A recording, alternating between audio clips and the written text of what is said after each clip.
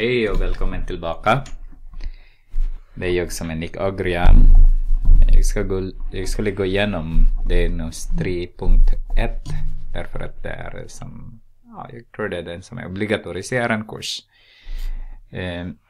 Så går jag igenom det. Häng med. Så börjar med kapitel 1. Bestäm vinkeln X. Titta här. Vad ska vi använda då? Den här är sidovinklar. Hela den här är 180. Så det vill säga X adderar med 70 grader är lika med 180 grader. Samlar vi X så vi har 2X adderar med 70 grader är lika med 180 grader.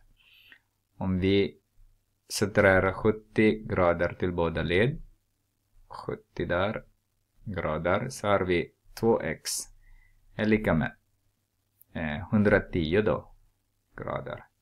Så har vi 2x och så omdividerar vi båda led med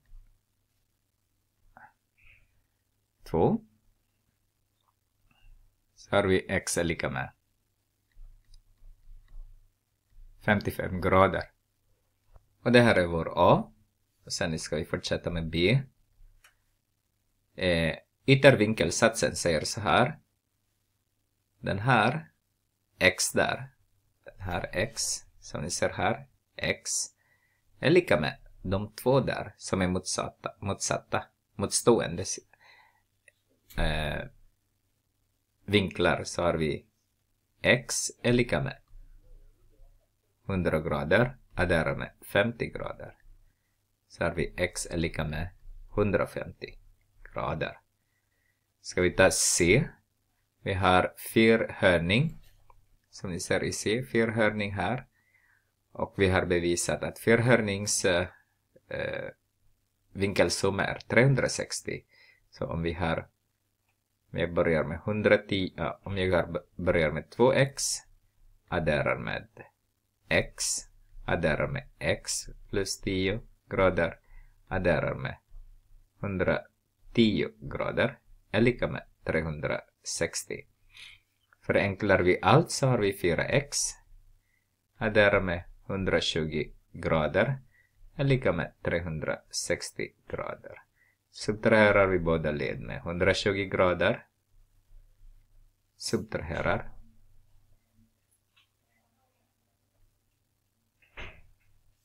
Subtraherar med 120 grader. Subtraherar 120 grader. Så har vi. Den här blir 0.